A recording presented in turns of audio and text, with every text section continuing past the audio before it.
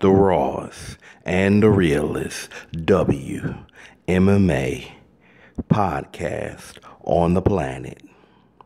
This is Savage WMMA Fan podcast number 25. Let's go. Everyone is still terrified of Shevchenko at 125 pounds. God damn. This is terrible. Oh, when is this shit gonna end? Somebody help me out, okay? Who got the answer, okay? And what book do I gotta open to solve this motherfucking problem with the flyweight division? Know what I'm talking about? Like, okay, so check this out. This is the pattern with a lot of these fucking girls at 125 pounds, right? They say they want to contend for a championship. You know, they get an interview process and motherfuckers ask them, you know, do you think you can handle a Valentina, you know, as a fighter? Then they start, you know, spewing about, oh, I could do this, my striking, yip, blah, blah, blah, that, or my whatever. You know, it's like they think their smile is good enough to beat the bullet. You know what I mean? And it's terrible. And then they go and win a fight after ducking another fight. Yeah, I'm talking about you, Grazo. And then when it's time, you know, for the big stage, you know, they hand you the mic. It's time for the fucking call out. As soon as somebody says something about, well, what about Valentina? I mean, you think you're ready to take on the champ?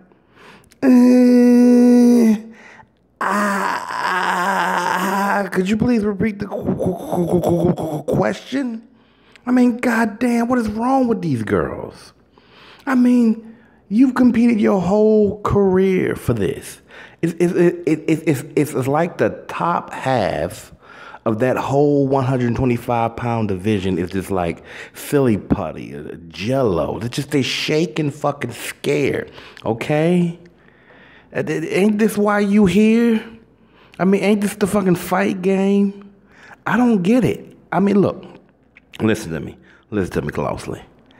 It don't make no damn sense for you to do all that fighting and do all that strategic, you know, training to learn how to, you know, get somewhere in this fucking, you know, organization, only for when somebody brings up Valentina's name and all of a sudden you're like, let's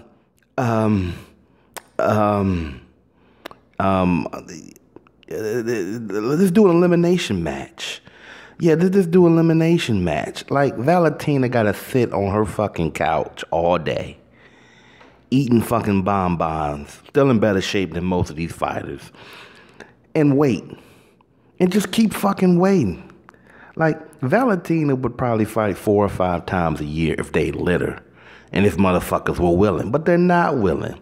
They're not fucking willing, because as soon as somebody say, hey, you should fight Valentina Shevchenko, all of a sudden these motherfuckers are like, why?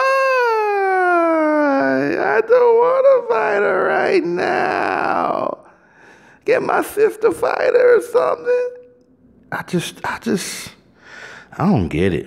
I don't get it, man. I mean, look, why don't you just go ahead and just take that ass whooping? Just go on and take the fucking ass whooping. And I don't like making excuses for these motherfuckers like, well, you know, they just need one more fight.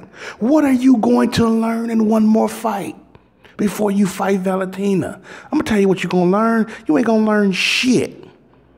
You ain't going to learn shit by being a chump and backing down from the champ. Nothing gets learned that way, okay? I'm sorry. They've been in the division too long.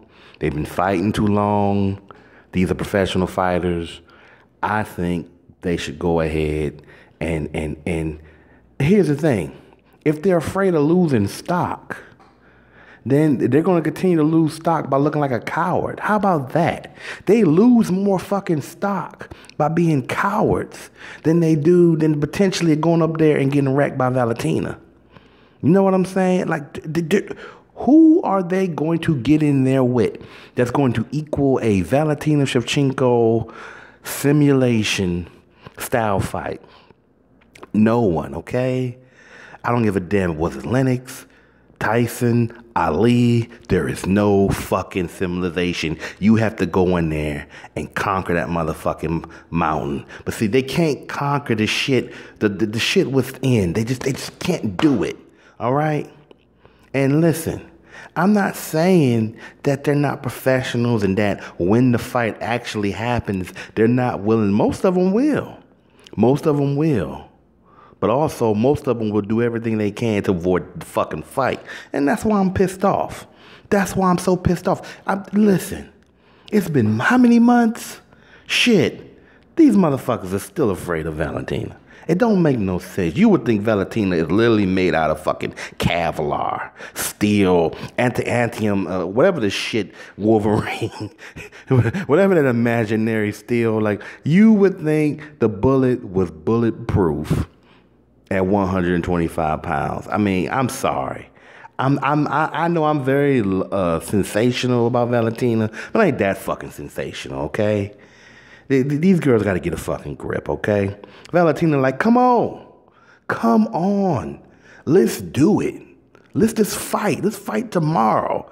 These motherfuckers like, nah, I'm good, B. I'm good on that, but nice belt, though. It looks real nice around your waist. But, you know, ain't no point in me going there and getting my motherfucking ass kicked. I mean, it is what it is. It is what it is. And at this point, y'all, I don't feel sorry for these motherfuckers. I don't feel sorry for none of them. I don't feel sorry for Manon. I don't feel sorry for Grazo. I just don't. I don't. I've never seen a fighter this. I mean, Cyborg, you get pretty close. And a lot of people are afraid to fight Amanda Nunes. But most, it's hard to say. But Valentina, it looks worse. It looks real worse because I guess maybe because, you know, it's just been so consistent, you know, and Valentina is the smallest out of the three, and maybe it's just perception. Don't get me wrong. Valentina is quick as shit. She has, you know, considerable power, especially at 125 pounds, but it's just, this makes the Savage sad. This is some sad ass shit. Oh, boy.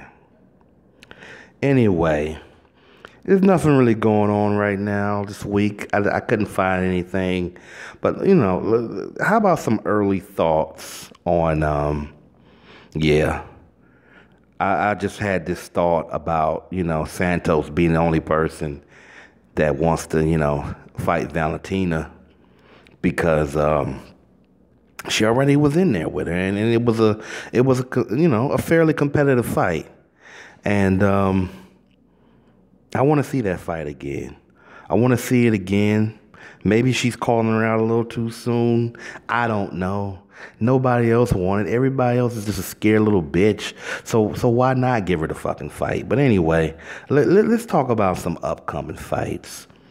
And let's talk about Miss Carla Esparza, the Cookie Monster herself, versus Weili Zhang. And let me say this about this fight, okay? I don't give a fuck how you or I feel about Carla Esparza, okay? This won't be necessarily an easy fight for Weili, okay? We seen Weili do a real good job against Bojangles a few months back, and nice spinning elbow finish, just beautiful. Just had fucking Bojangles seeing stars, you know. Anyway, the bottom line is that it's going to be a competitive fight because you just don't know what Carla Esparza, okay?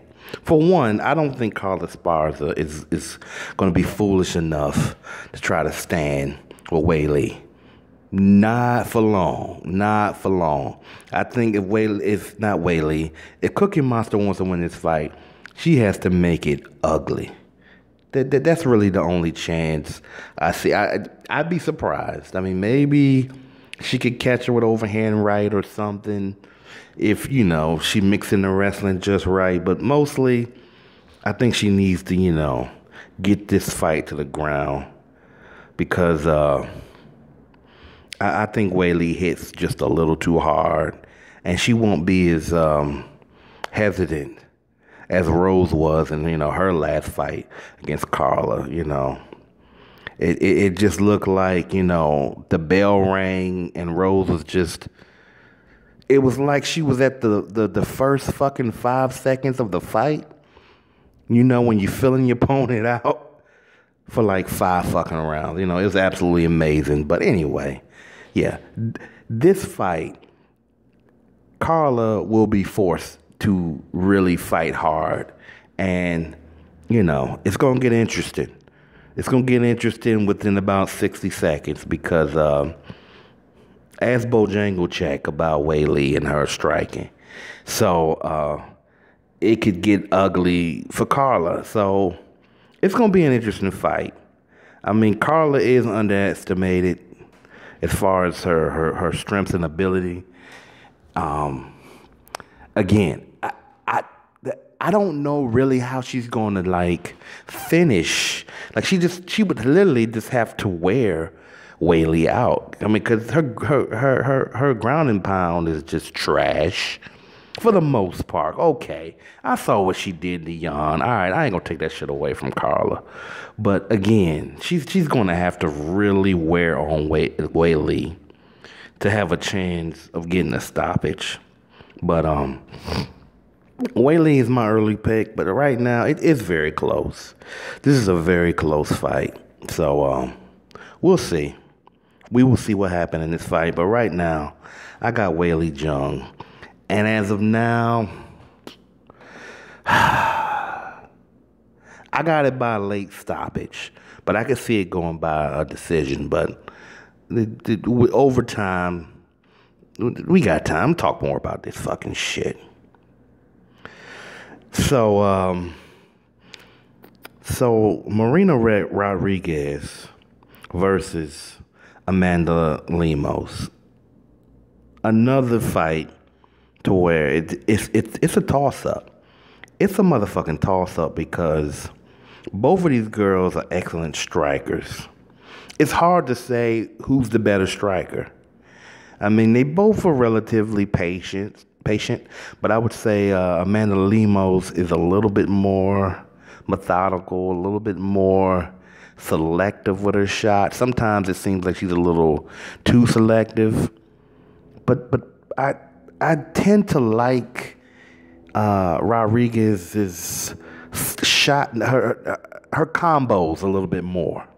Yeah, she throws a little bit better combos. And what will be interesting in this fight to me is once they get close or in the clinch, who will be stronger there. I mean, again, I believe Rodriguez has the height advantage. I'm not 100% sure about how much, but I mean, in terms of power, in terms of powerful striking, they're both up there. But I'm going to give the edge to Amanda Lemos. So, maybe if she can keep her distance, Marina Rodriguez, that is. Maybe she can win this fight if she stays on the outside. But I don't know. I don't know what the fuck is gonna happen. I'm rooting for Lemos in this fight. I do like both of these fighters. I wasn't always the biggest fucking Marina Rodriguez fan, but she's warmed. She's warmed on me a little bit, and she's been giving some fun fights. But right now, I gotta fucking go with Amanda Lemos, and I'm going with a late second round stoppage. But we'll see, because this is 50-50 fight, y'all. Any fucking thing can happen on this motherfucking fight. All right. So I was looking at a shout out Combo Breaker 99. He had a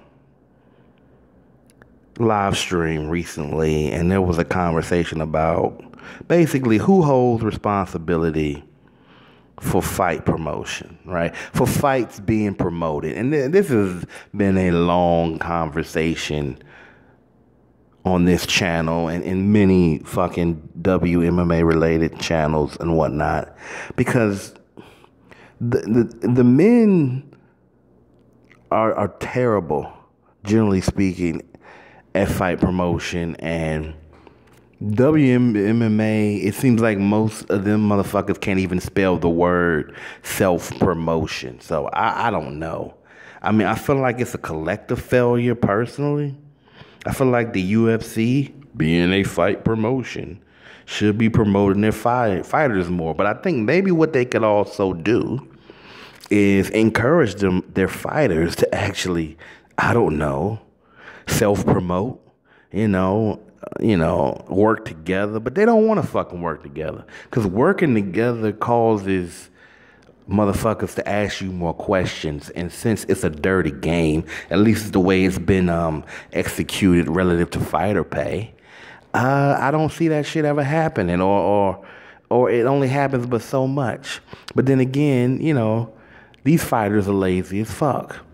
They can't tweet out that they want to fight somebody, but they can dress up in fucking, flower cut, fucking flower, printed fucking thongs and shit on the beach. They can do all this other shit, but they can't call anybody out. So, I mean, I know people say that, well, because Weili fighting, this is already going to be, that's going to promote the fight enough, but I don't know. I don't know if that should be relied upon. And then at the end of the motherfucking day, Weili will speak up. And, and Carla, a few months back, did, post a fucking picture of her with the belt and Weili crying after she lost the Rose the first time. I don't even think Carla couldn't have posted that fucking picture. She just couldn't have. That had to be PR. That had to be her team, because she just don't seem like she got the gall or the guts to do no shit like that. Know what I'm talking about? So, I don't know. It's quiet right now. But hey, it is what it is. It is what it is. And, I talk about it, but I don't really stress about it like that, because, it's their motherfucking career. They do what the fuck they want. So hopefully either way with these two matchups, we get two really good fights all the way through. So yeah.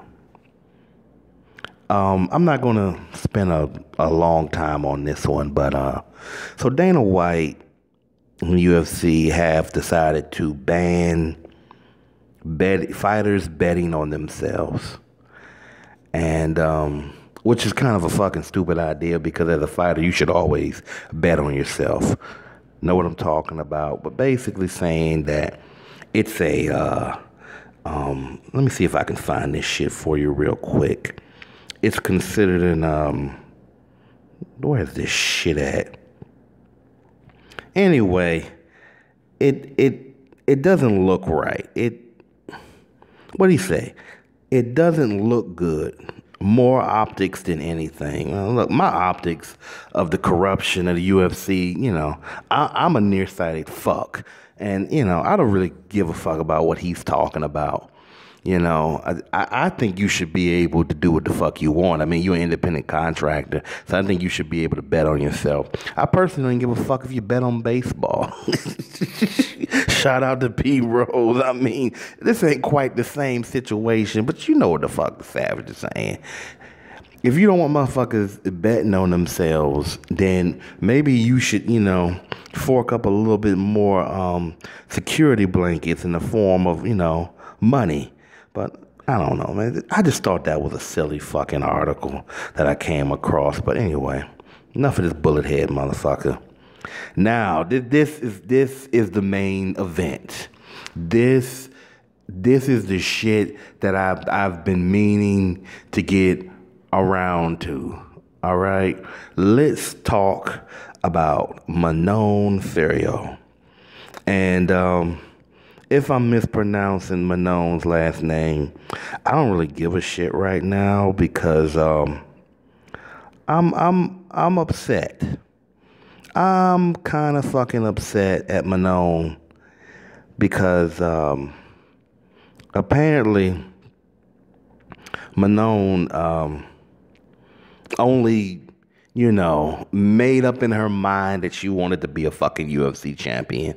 Apparently it was a dream or something, or, she got manipulated.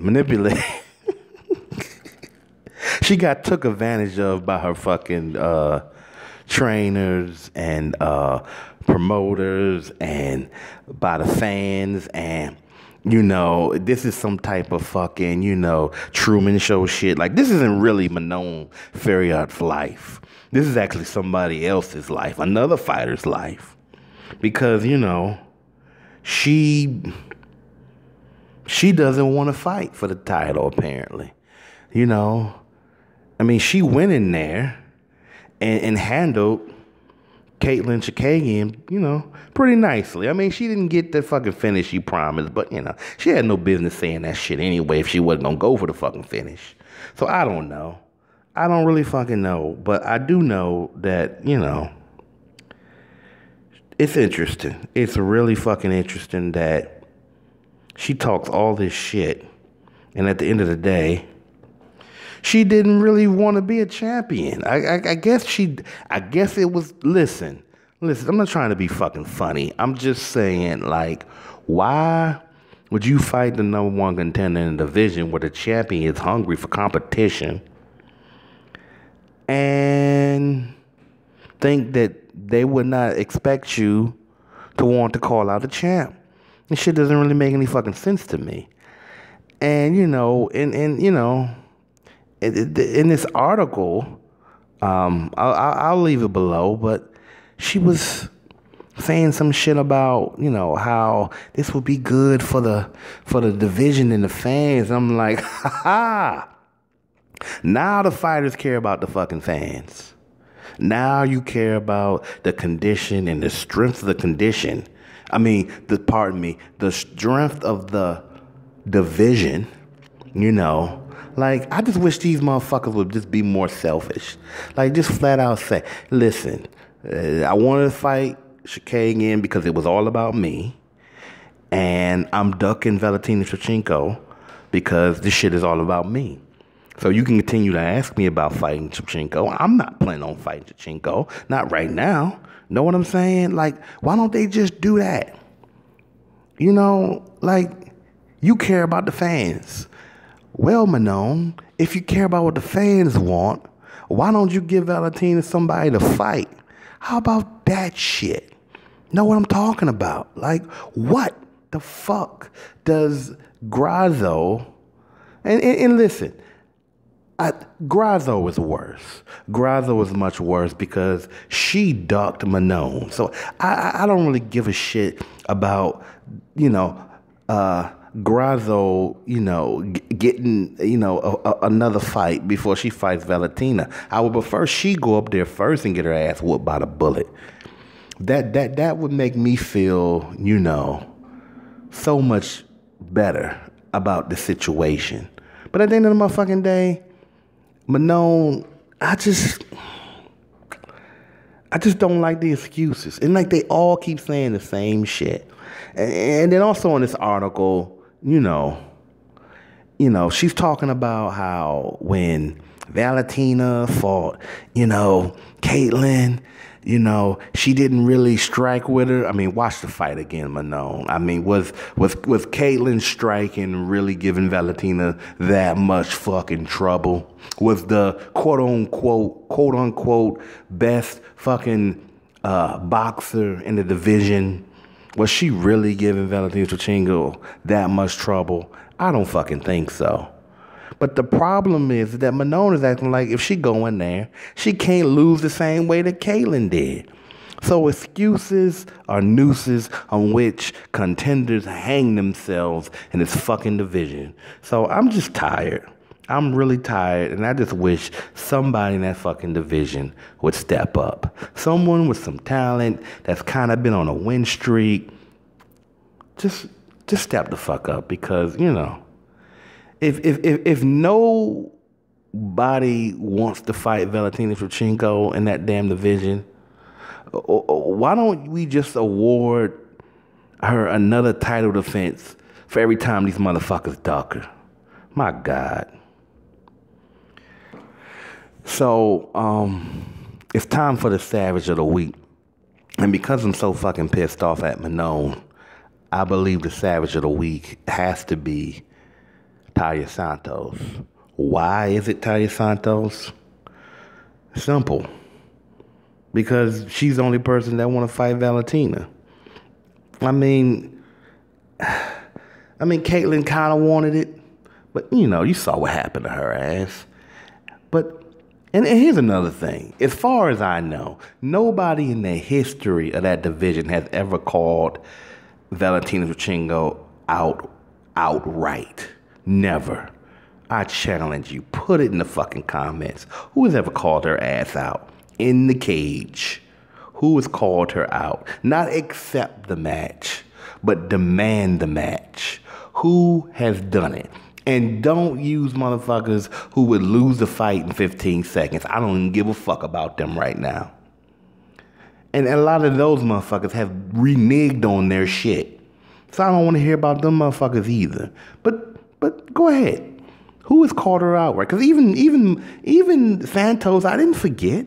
I didn't forget that she was. I got a decision to make. I got to get it cleared from. You know, I need a police clearance. I need a fucking passport ID. Yeah, all that shit. I remember that shit. But props to Taila Santos for wanting to get back in there with motherfucking Bullet. Props to her. Okay. No, she ain't fought in months.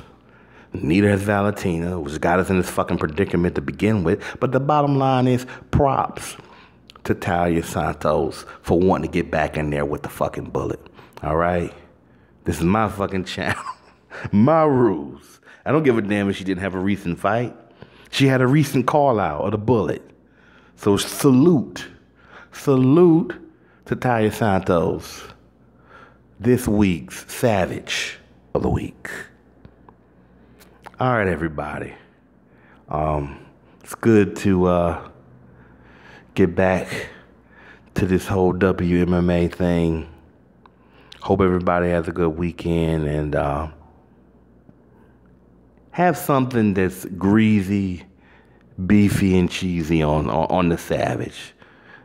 You know, eat right for you this fucking weekend, because that's what I'm getting ready to do. This is the Rawest and the Realest WMMA podcast. My mouth is dry as fuck, y'all. This is Savage WMMA fan. And I'm out.